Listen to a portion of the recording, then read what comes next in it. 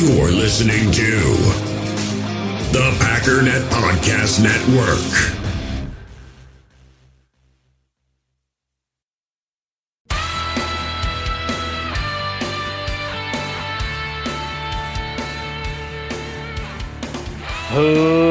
Ladies and gentlemen, welcome once again to the Packernet Podcast. I am your host and resident fanalist, as always, Ryan Schlip. Check us out online, packernet.com. Find me on Twitter, pack_data. Well, I'm just gonna say it, man. I think we kind of spanked the Rams a little bit. I know the score didn't really indicate that. I know it was kind of down to the wire, if you can really call 11 points with, under a minute left close. But really, I mean, the Rams had two really big plays, which the Packers have not given up a ton of those. They had two really good plays, and there were some special teams gaffes that gave them some short fields. Maybe one, I don't know. And that's not to say, like in other games where there was literally no other good plays. I mean, they were able to move the ball occasionally, but for the most part, we shut them down entirely. They could not run the ball. They could not throw the ball. That was the story of the game. And offensively, I thought this was one of the better, more complete first through fourth quarter games I've seen. I thought Aaron Rodgers looked incredible.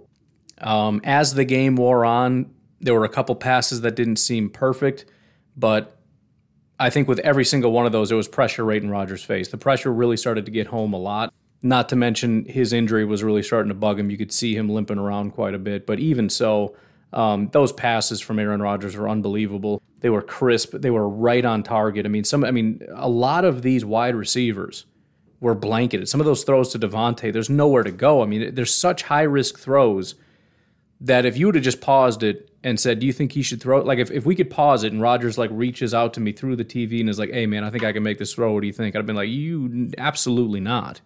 Just take a sack or something. Don't ever throw that. And he just threw some of the most pinpoint passes, especially with Devontae. That was just so in sync. I'm really sad that triple coverage third down conversion ended up getting dropped by Devontae, which is really no fault of Devontae. That was just insane. But I really hoped he was able to hold on to that, because that was going to be one of the more remarkable throw and catches I've seen this season. But no, I really thought it was good. I mean, it wasn't perfect. It wasn't the most clean we've seen. We had another missed field goal, which brought us from 39 down to 36. Again, we had Randall Cobb setting them up in short field with a muffed punt. And then, the two big plays where it really just was Rasul didn't quite have the juice to keep up, and the safeties seemingly were just over-aggressive. I mean, it was just a good play call by the Rams. It was designed that way. They baited up the safeties. That was the intention, to get the safeties to bite. And as soon as the safeties bit, he threw up a Hail Mary. And basically the only two good throws of Matt Stafford all day were those bombs down the field. So I'm not even super mad at Rasul Douglas. These are and even on that first one, he's looking around with his hands up like, dude, where was my safety help on that one? Because usually the Packers end up getting a pick on that. That's one where Amos or Savage is flying in. And when there's no safety help, something's wrong. So I'm not excusing it. It's something that you can't let happen. It's something that has now been put on tape that we need to watch out for and be careful for. But what I am saying is overall, I'm incredibly impressed and proud of the performance of this team. From top to bottom, I really just thought it was a great performance. And we even got, as disappointing as special teams was, we even got help from special teams, including a turnover on special teams, some great punts on special teams, some really good coverage, some really bad coverage, but some really good coverage on special teams. Speaking of, can we never use that stupid flying around camera, ever? I mean, I don't mind it when they're in the huddle and we're just kind of zooming around with that thing. I know you spent a bunch of money and you need to justify it, but I have no ability to gauge how many yards they picked up when they're using that camera, and I don't know why. Every time they're using it, I see the guy run. It looks like he got about 5 yards. We tackled him, and I'm celebrating, and he's at the 40-yard line. It's like, wait a minute. It's stupid, and I hate it. But again, just running through the depth chart real quick. Not everybody was great, but start off with Aaron Rodgers. Again, this is one of the cleanest games. I don't know what his grade's going to be, but I just thought it was super clean. I really did. I thought those passes were just tight and on target, and the decisions were there, and they were crisp, and he looked on point. Aaron Jones looked quick, but I just feel like Aaron Jones at this particular point in time just doesn't really serve a great purpose, and I'm glad they pulled him. I'm hoping he's not injured. I really think it came down to he's playing hurt, And he's not giving us the production that A.J. Dillon is. Let's just not risk it and pull him to the side. And I think that was the right decision because Aaron Jones is a great football player. But part of the issue is when you're playing really physical teams, but also when you have an offensive line that's not really good at blocking, he just doesn't really serve much of a purpose. You can say he does as a receiver, but I think A.J. Dillon is about on point with where Aaron Jones is right now. Maybe not some of the downfield route running stuff, but any of the throws behind the line of scrimmage, A.J. Dillon does as good, if not better. And so really the only run game that we had was just blasting into a pile of guys and pushing that pile. And Aaron Jones just couldn't handle that. I mean, there was nowhere for him to go. He met somebody and he just got brought down right away.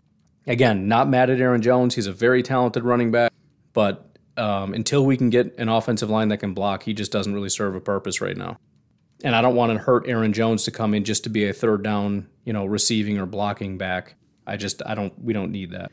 On that note, A.J. Dillon loved it. Statistics didn't look great, but duh. Again, there was no blocking. There just was no run blocking whatsoever, but you can see a stark contrast. Again, think of Aaron Jones as a good NFL running back. In other words, take Dalvin Cook, Aaron Jones, any of those kind of top tier, call it 5'11", 210-pound running backs or whatever, throw them behind our offensive line. That's about what they're going to get. 10 carries, 23 yards, 2.3 average. Right? There's just nothing there. A.J. Dillon is a difference maker. The fact that he squeezed 3.4 yards per carry out of that, and kudos to the Packers for grinding that. There's nowhere to go. We still gave him 20 carries and just grinding away at that.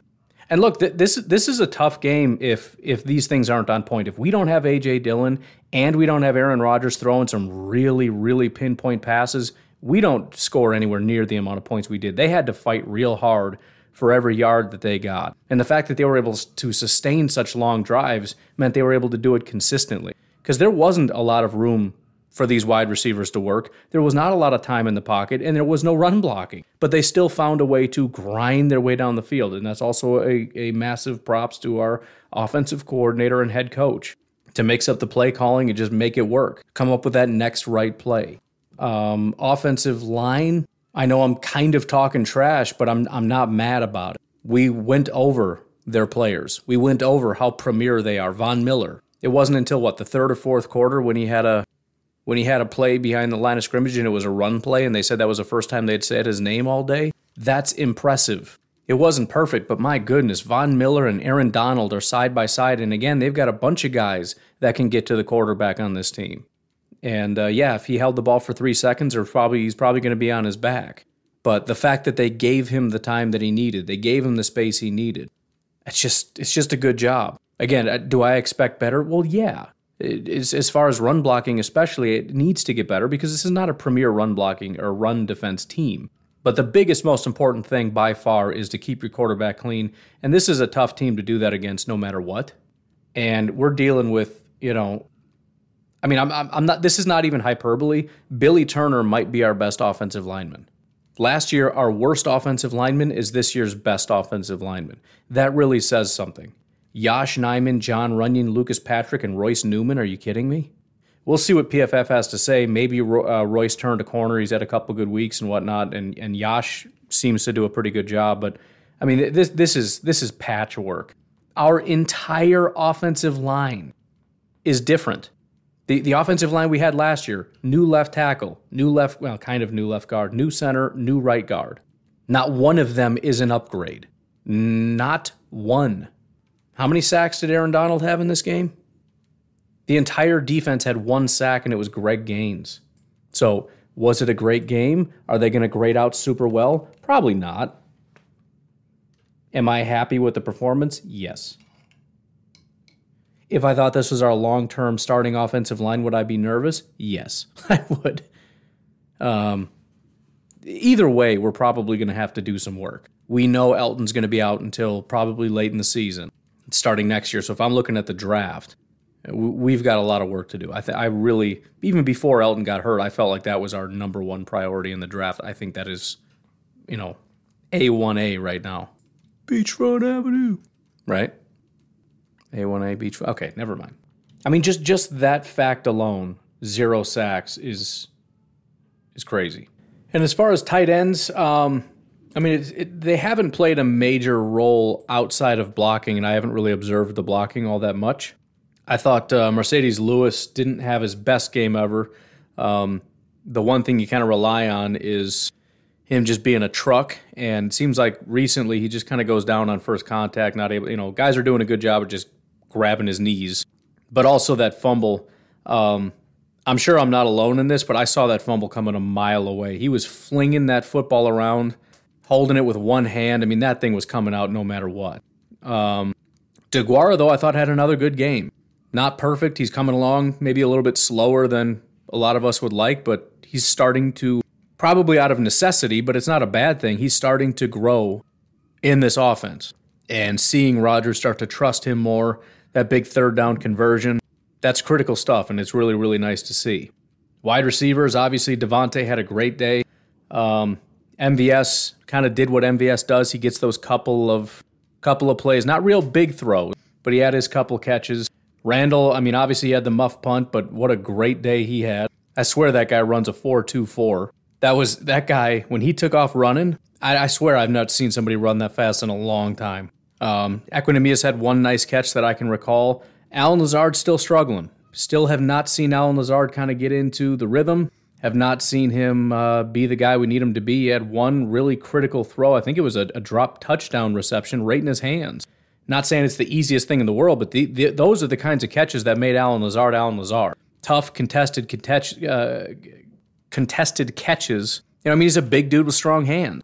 And it looks like it went through his hands and hit him in the face. That's the kind of stuff we need him for, and he just has not risen to that occasion. Defensively, it looked like Kenny was a monster in this game. Second week in a row, I just watched him walk center straight back. Off the top of my head, I recall a sack and one big tackle for a loss on the running back. Pass rushers, statistically, I don't know what all Preston did, but I saw several pressures. Rashawn Gary with a critical strip on Matt Stafford. I don't really know how many pressures he got. Maybe it wasn't as many as we would like. And I know he was not on the field all that much. So we'll have to take a look at his numbers. But I stand by what I said. I think these games are won and lost based on guys like Rashawn Gary. I think we lost last week because we didn't have him. And you look at what he did in this game. How critical was that play? And there were several other times when there was pressure right in Matt Stafford's face. And that either caused an errant pass or a pick or a throwaway. Those pressures matter tremendously. As far as linebackers, the one guy that stood out to me was Chris Barnes. The guy was just flying all over the field. I saw him breaking up passes. I saw him making tackles. He was everywhere. Holding it down at corner, Eric Stokes and Rasul Douglas. Another area we're just completely decimated. But man, if we assume that those two big plays, and I even could be wrong, wasn't that first one Chandon Sullivan? I think it was. I think I'm mistaken. I think that first big play was Chandon. The second one was Rasul. But if we assume that big play wasn't just Rasul's fault, it was because Amos kind of bid on something. I'm trying to come up with a reason why this guy had a historically good day at corner. But oh my goodness, was he solid in this game. Eric Stokes looked like Eric Stokes. You didn't really hear his name because he just does a great job on a play-to-play basis and does stuff that he doesn't get a lot of credit for, just generally locking guys down. And then there's a couple plays where it gets thrown at him. Of course, it's a 50-50 ball because Stokes is always in the guy's hip pocket, and he always does a terrible job guarding in those situations. I think he got lucky twice. The one play should have been a touchdown. He wouldn't turn his head around, but he stepped out of bounds.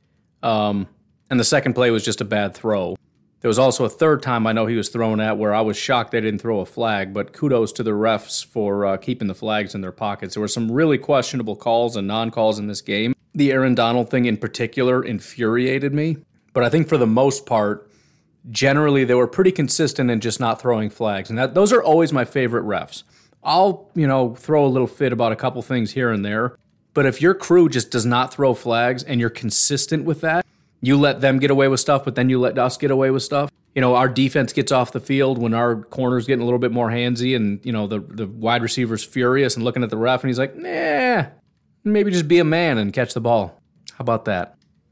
Respect. But again, on a play, and this is another third down, it was a play in which we got a penalty for holding, and Aaron Donald is grabbing, I think it was Lucas Patrick's throat, squeezing it. I mean, it was like I've seen that on martial arts things, right? Like one of those self-defense courses where they talk about like just grabbing the trachea and just squeezing like with your fingers. That's what he was doing to our center.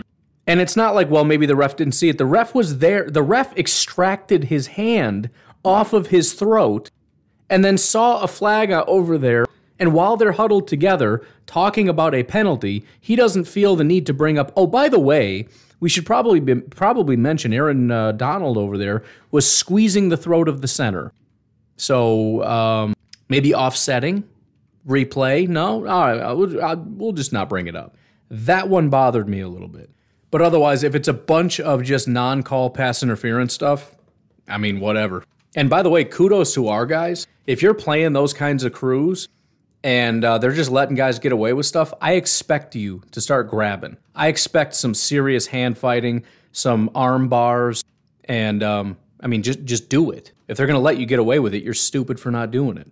But yeah, in general, the corners I thought did a great job.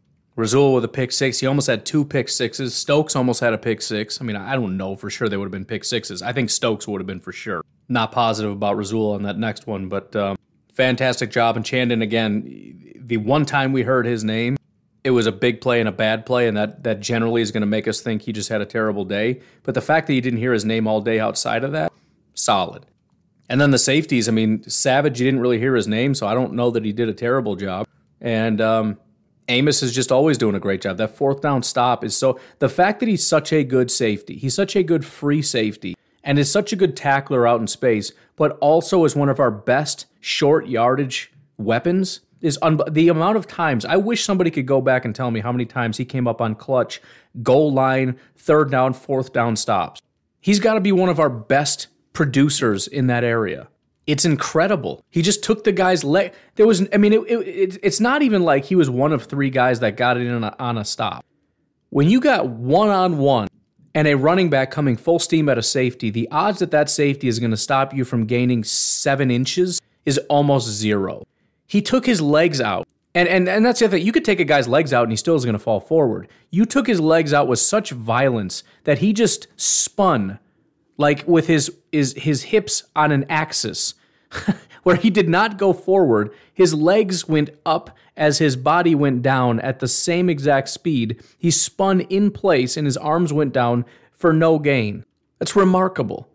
And then, again, special teams is special teams. Bojorquez had a great day and Crosby did not. That's just what it is. And again, you can blame not Crosby if you want to blame not Crosby. If you can get a special teams coach to come on here and explain to me or just tell me flat out this is not Crosby's fault, it's 100% somebody else's, but I have not seen a bad snap or a bad hold in a long time.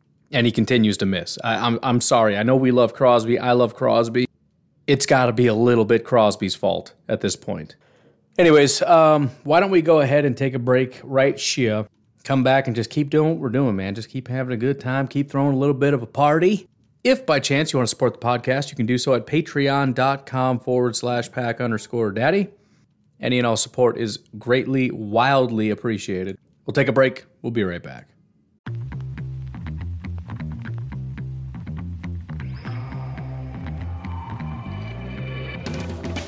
Ladies and gentlemen, let me ask you a question. Have you ever heard in your entire life of test driving a phone network? Well, now you have, because US Cellular is going to let you test drive their network for free for 30 days. So anywhere you go where you got some dead spots, where your service isn't super strong, you're trying to listen to the podcast and it drops out when you go here because you got no internet service anymore, real simple. Just whip out your phone, do a little beep, boop, bop, boop. That's you pushing the buttons to go to the right place. And you can get the app and try it out for yourself. So go ahead and test drive US Cellular's award-winning network free for 30 days. That's US Cellular, built for us. Terms apply, awards based on open signal independent data. So go to uscellular.com for all the details. I want to tell you guys real quick about our new sponsor, Factor. Factor makes delicious, ready-to-eat meals, and they get sent right to your door. They have 35 different options every single week that you can choose from. including keto, calorie smart, vegan and veggie, and more. And there's even more to enjoy with over 55 nutrition-packed add-ons that help make your weekly meal planning even more delicious. There's no prep work. There's no messing up 6 different bowls, mixing stuff. Factor meals are 100% ready to heat and eat. No prep, no cook, no cleanup. Factor is also very flexible with your schedule. You can get as much or as little as you need by choosing between 6 to 18 meals per week. You can also pause or reschedule your deliveries anytime.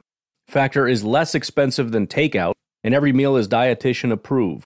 So head to factormeals.com/PackDaddy50 and use code PackDaddy50 to get 50% off. That's code PackDaddy50 at factormeals.com/PackDaddy50 to get 50% off.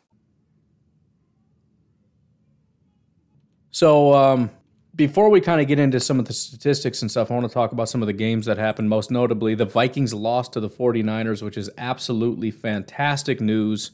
To make matters even better, I guess, I'm watching on loop, as I'm talking to you, a play in which Kirk Cousins ran out onto the field, lined up under his guard to try to run a play, and then, had to call a timeout.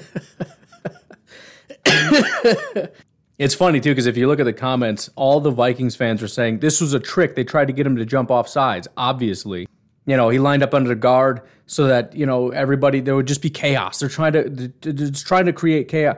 Look at the defense. They're just standing there like, what is this idiot doing right now? Not to mention, the running back had to run up and grab Kirk and try to move him to center. The right tackle, the entire play. If they're trying to sell this as like a trick where it's just chaotic, the whole time the right tackle is pushing him going, dude, hey, wrong spot, dummy. Hey, you got to move over. And there were 2 seconds left. And as soon as he hears from his right tackle, he looks up and quick throws a timeout sign. His wide receiver, by the way, is all the way on the end, flailing his arms like, what the heck is going on here? But again, the idea is, well, they were just trying to draw, it was just meant to be confusion to get him to jump. Why would they jump? The defense doesn't even have their hand in the dirt. One of the guys is just clapping. He's just standing there staring at Kirk Cousins clapping. Just hilariously. Nobody's even lined up. How are they going to jump? They're standing there watching just this clown show. I might have to go back and watch this game. This looks like a really good game. Oh, he lined up under his guard. That's awesome. Can you imagine the emotions that guard was going through when Kirk Cousins walked up and like smacked his butt? I mean, he's like grabbing his hips, man. It's an awkward moment when you're a guard. Like if that's your center, it's like, hey, I get paid for this. And the guard didn't flinch. That's the funny part. He just sitting there like, what is happening? I'm envisioning him whispering to the tackle like, dude, help. First of all, who's doing this to me? I can't stop watching this. He literally walks out. That must be like a thing you do to like let the guy know you're there. He walks up and just gives him a firm spanking. Oh, I might just do the rest of the podcast describing this video to you because I don't ever want to stop watching this. This is the awkwardness in the locker room. I just picture Kirk Cousins walking up to him and being like, hey, man, you want to talk about it? And he's like, no, get away from me. Get away from me. Like, just can't make eye contact with him, Like, he's just looking dead ahead, looking at a stone-cold killer on the San Francisco 49ers defense, getting ready to just rip somebody's head off, just violently attack somebody. And your quarterback walks up and just starts spanking you. He's going to need therapy. And you got to have the right tackle try to like push the quarterback off of you as you just sit there. The running back's trying to pull him off you. He probably wants to file a police report, but he's just so ashamed, I hope if that guy's not married, if the guy's married, it doesn't kind of strain that relationship. All right, I'll stop now. That is funny, though. All right, let's take a look at some of the statistics and recap type stuff. Aaron Rodgers was 28 of 45, 307 yards, 6.8 yards per attempt, 2 touchdowns, no interceptions. 54 yards was the longest, only 1 sack in the game, 97.2 passer rating. Kind of talked about running backs already, but A.J. Dillon, 20 for 69, 3.4 yard average. Aaron Jones, 10 carries, 23 yards, 2.3 yard average. Both of them had 8 yards as their longest. Odell Beckham apparently was targeted 10 times in this game. That's kind of crazy to me. But 10 targets, 5 receptions, 81 yards. Obviously, the 54-yarder had a lot to do with that, but I'm kind of shocked by that. Same with Cooper Kupp. 10 targets, 7 receptions, 96 yards. I guess I just kind of blacked out for for some of that. They did throw the ball a lot, I guess. Van Jefferson, 9. I mean, just 9 and 10 targets is a lot of targets for any wide receiver. I mean, Devontae had 9 in this game. That might be somewhat normal for a guy like Devontae, but even for Devontae, that's... I mean, if Devontae had like 7 targets, 5 receptions, that's pretty standard. For 3 guys to have 9 and 10 targets is pretty wild. But Van Jefferson, 9 targets, only 3 receptions. Did have 93 yards. Obviously, the 79-yarder had a big part in that. But for the Packers, Devontae, 9 targets, 8 receptions, 104 yards. You talk about being in sync. I mean, 9 targets is one thing, but to complete 8 of them for 104 yards, 43 yards was the longest. I mean, those guys were just on track. A.J. Dillon, 5 targets, 5 receptions, 21 yards. I haven't seen A.J. Dillon drop a pass ever. Also added a touchdown. Randall Cobb, 5 targets, 4 receptions, 95 yards. MVS, 9 targets, 4 receptions. That's kind of standard for them. They just have a real hard time connecting. Plus, usually the difficulty level is quite a bit harder for MVS passes, but still not where you want it to be, especially when it's just 50 yards. I mean, if you're going to be the 9 or even 6 targets, 2 reception guy, fine, but give me a 50-yarder in there. Allen Lazard, 6 targets, 2 receptions, 13 yards. Again, not a great day. Josiah, 4 targets, 2 receptions, 13 yards. Mercedes, 3 targets, 2 receptions, 4 yards. Aaron Jones, 1 target, 0 receptions. Equanimeous, 2 targets, 1 reception, 7 yards. Defensively, again, for the Rams, I mentioned Greg Gaines, the only guy with a sack in this game. 3 guys with a tackle for a loss, Ashawn Robinson, Von Miller, and Troy Reeder. Even that's not that bad considering how poorly the offensive line did run blocking. They had forced fumble by Ogbonia Okoronkwo, as well as Rob Havenstein. Isn't that their tackle, or am I mistaken? Anyways, for the Packers, looking at tackles, Chris Barnes led the team in tackles. Again, he was flying around like crazy, had a great day. Rasul Douglas was actually tied with Kenny Clark for the number 2 spot.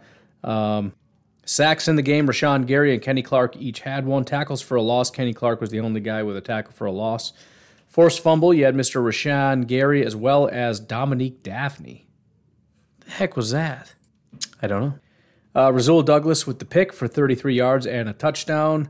Pass deflections. Rasul Douglas with 4 pass deflections in this game.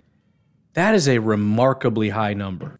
I mean, if I just go week by week, week 1 in 2021, the most pass deflections was 2.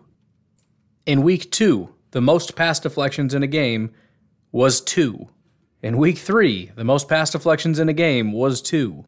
Week 4, the most pass deflections was 3. 2 guys had 3. Week 5, you had a guy that was a freak, Mr. Marshawn Lattimore, with 6 pass breakups, but the second highest was 2. Week 6, one guy, J.C. Jackson, had 4 pass breakups. The next highest was 2. Emmanuel Mosley in Week 7 had 4. Only one guy. So far, there has been 1 with more, 2 that have tied that. So 3 total, 4 or more. Through 7 weeks. Week 8, only 3. One guy had 3. Week 9, 3. Week 10, 3. Week 11, 2. So far in Week 12, 1. So if those numbers stay, and he does have 4 pass breakups in this game, plus a pick 6 in this game, I don't know that wasn't statistically one of the best defensive performances by a cornerback all season. Pretty wild. Anyways, in addition to that, Chris Barnes had a pass breakup, Preston Smith had a pass breakup, and Eric Stokes had 2 pass breakups, which, if it wasn't for Rasul Douglas, you'd look at it and go, dude, that's pretty solid, man. 2 pass breakups, half the season at least, 2 pass breakups is going to lead the league. But that is a grand total of 8 pass breakups. That's crazy. And Corey Bojorquez, 5 punts, 212 yards, 42.4 average. 3 of those punts were inside the 20, and his longest of the day was 61 yards. That's a boomerang, man. That's a boomerang. Johnny Hecker, the guy that they hung on to, 41 average, 53 was the long, 1 of 5 inside the 20. Sucks to suck, I guess. Some of the team statistics, time of possession, the Packers won basically 40-20. 39-40 to 20-20. Offensive plays, the Packers ran 78, the Rams ran 61. We had more offensive yards, 399 to 353. Yards per play, they actually beat us, but it doesn't matter when you have less plays. Penalties, 4 for them, 3 for us. Again, not that I was super stoked with the officiating, but 7 total penalties. I think Dallas had 7 penalties on one drive. Penalty yards, 30 compared to 32. That's really low, and I'm okay with that. Packers with 4 touchdowns, Rams with 3. Field goals, Packers were 3 of 4, Rams were 2 of 2. 2-point conversions, Packers were 0 for 2. Says the Rams were 1 for 2. When did we go for a second one? When did they go for a second one? I was just going to say we have not stopped a 2-point conversion attempt like ever. And I don't know. I'm not buying it. I think they were 1 for 1. I think you're all liars. Turnovers, Rams with 3, Packers with 1. Fumbles lost, Rams 2, Packers 1. What else is interesting here? Sacks 2-1. Sack percentage, Matt Stafford was sacked 4.9% of his dropbacks. Aaron Rodgers only 2.2%. Again, they have the better pass rushers and the better offensive line. 2-1. Remarkable. And our offense was on the field more. They had more opportunities than we did. First downs, we had 21. They had 15. Third downs, we were 7 of 19, which is 37%. They were 4 of 13, which is 31%. We weren't super high, but 31% for them. Only 4 of 13. That's pretty crazy. Fourth downs, we were 2 for 2, 100%. They were 0 for 1. So that would be, let me do some quick math here, 0%. Red zone, we were 3 of 5. I wasn't super stoked about the red zone, but I guess I'll take 60%. They were 1 of 2, 50%. So again, we win. Passes defensed, again, we had 8. They had 4. I just realized as I switch over to NFL.com, I said I was going to talk about those other games, and I didn't because I got hung up on Kirk Cousins over his guard. But yeah, Vikings lost, et cetera, et cetera. Anyways, I want to look at some of these insights because these are always fun. Matthew Stafford and Aaron Rodgers have combined for 8,867 passing yards in their 17 career matchups, the third most by opposing starting quarterbacks since 1950. That's kind of cool. I wonder if Brett Favre has one. But who would be the other guy? That's the question. It would have to be a Bear, which, give me a break, a Viking, or a Lion. So probably not.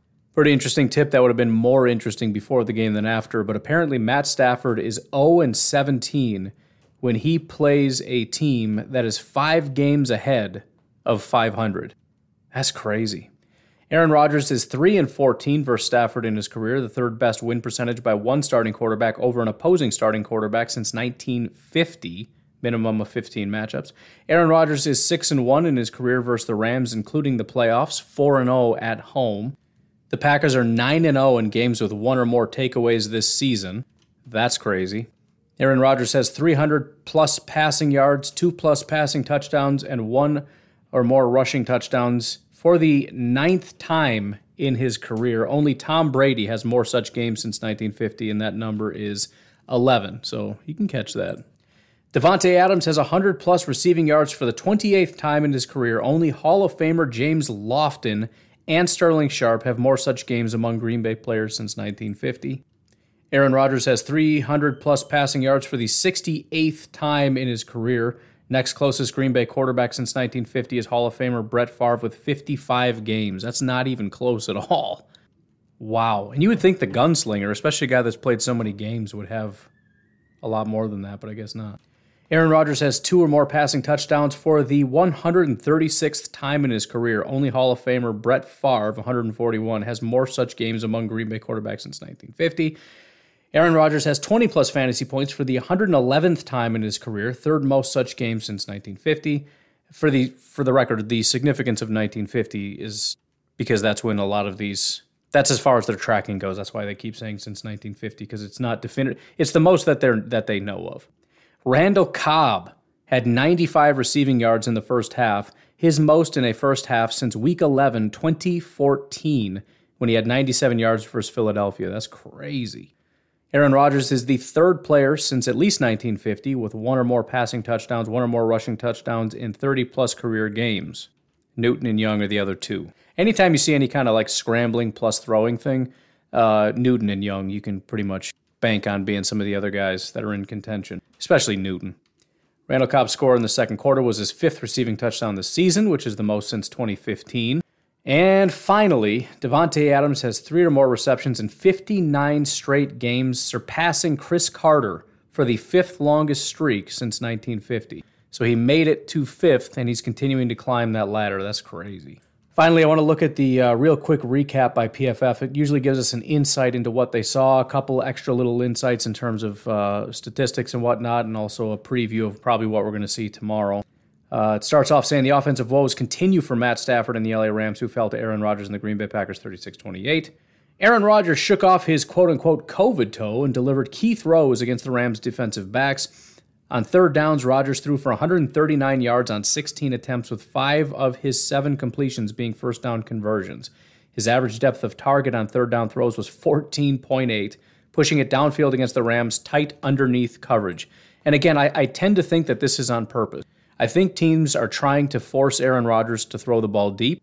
I think they're basically saying, we don't think you can do it, which is a massive indictment. The good news is he's really starting to hit those. I was getting upset every single time he was launching it, but his completion percentage on those was much higher this week. Not perfect. He still missed a bunch, but that's going to happen when you're throwing it 20 yards every single time.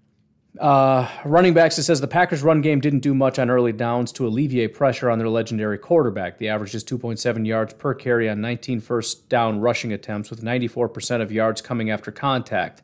That's crazy. A.J. Dillon handled 20 of Green Bay's 32 rushes. Wide receivers. Touchdown to check down was the formula for Green Bay in the passing game, with 61% of Rodgers' throws going either less than 10 yards downfield or deeper than 20 yards. 20 of those 28 targets were completed for 197 yards, 10 first downs, and 2 touchdowns. Davante Adams caught 8 of 9 targets. We already know all that stuff. They did give us a little chart here. Behind the line of scrimmage throws, 6 targets, 7.67 yards per route run. 0 to 9 yards, 22 targets. 20 or more yards, 6 targets. So like they were saying, touchdown to check down. We got 22 plus 6 is 28, plus 6 is 34. Only 7 throws between 10 and 19 yards. Looking at the offensive lineman, it says Rodgers' elite pocket movement bought him time in situations where most quarterbacks would have been affected by the pass rush. He only took 2 quarterback hits that a Packers lineman was responsible for. That didn't stop Los Angeles from trying to get after him with 20 pressures spread across 5 linemen. Josh Nijman gave up both quarterback hits. So 20 pressures is relatively high. It's not super crazy. I've seen the Packers up in the 30s before, but I've also seen numbers as low as like 12. So it's kind of high. But again, all things considered, the amount of opportunities they had with the long drives and the time of possession and all that stuff, the offensive line woes and the quality of their defensive line, it could have certainly been a lot worse. Looking at the defensive line, it says Kenny Clark, Rashawn Gary, and Preston Smith are core pieces of the enormous defensive front in Green Bay. Clark had 2 tackles for a loss against the run. See, I thought it said 1, so that must be different. 2 tackles for a loss against the run and a sack as a pass rusher, while Gary secured a sack for his own 4 pressures. Devondre Campbell, it says, has emerged as the best second-level defender for Green Bay, but did not get any run stops against Los Angeles. The players he was covering caught 1 pass on 2 targets, and he only added into the pass rush once. Can't tell if they're giving a compliment or not. It sounds like it. A backhanded one, maybe. Secondary, it says Eric Stokes came into the season as a raw athletic rookie from the University of Georgia, but has carved out a role as a legitimate number 2 cornerback in this system. The loss of Jair Alexander has not hurt his performance, as Stokes allowed just 3 catches on 10 targets for 20 yards. Wow. His passer rating allowed just 39.6, meaning Stafford was just as productive attacking Stokes as he would have been throwing the ball into the 3rd row. Eric Stokes snaps, 41 coverage snaps, 10 coverage targets, 49 yards allowed. First down, touchdown rate allowed, 0%. Didn't allow a single first down or touchdown. So that's all pretty positive. And again, I mean, what did we lose? Chicago did win, but barely. They barely beat Detroit by 2 points. Dallas lost. New Orleans lost to Buffalo. Tampa Bay won, but barely. Carolina lost, if they were ever going to be a threat. Philadelphia, who I said might potentially be a threat, they lost. The Rams obviously lost. The Vikings lost. San Francisco won, but it was necessary to get Minnesota knocked off. I mean, what is the worst thing that happened this week? Tampa Bay won, that's it. And barely. And again, against a 500 caliber team. So this was just a fantastic week. There's really no other way to put it. Next week we've got a bye, but Thursday we've got Dallas against the Saints. So either way we get an NFC team that loses. Either the Saints beat Dallas and Dallas is just in a complete and utter chaotic slide, or Dallas essentially eliminates the Saints from contention. They fall to 5-7. You got the Vikings and Detroit, which, I mean, okay, that's going to be a gimme for the Vikings, a whoop-de-doo. That'll bring them to 6-6. Detroit will probably fall to 0-11-1, although we'll see. Nothing to lose and everything to gain. Arizona and the Bears, beautiful game. Now, we need the Bears to win. We need to be rooting for the Bears. I know some of you can't do it. I respect it. I understand it. But here's the thing. It's in Chicago. Pray for freezing cold, snowy weather. If the Bears pull that off, the Cardinals fall. That's a great thing for us. If the Cardinals win, again, they pretty much just buried Chicago. They're done. 4-8, they're done for the season. They're pretty much done anyways, but let's make it fun. Buccaneers and Falcons. Again, the Buccaneers have a cakewalk schedule the rest of the season, so they're just going to tiptoe their way into the playoffs. Whatever. There's nothing we can really do about that. But who knows? Maybe you get a fluke in there somewhere. The Rams get a gimme against the Jaguars. 49ers Seahawks is beautiful because, I mean, the Seahawks are 3-7. Wow. I wonder when the last time they were this bad. Had to have been a long time ago. I would say it's kind of win-win, but the Seahawks are so bad. We need the Seahawks to win desperately in that game. That's about it. And again, all you got to do is kick back and just watch it. If the team wins, fine. Again, keep this in mind, and I've said this a bunch of times. The default for good teams, for playoff teams, is a win. That's the default.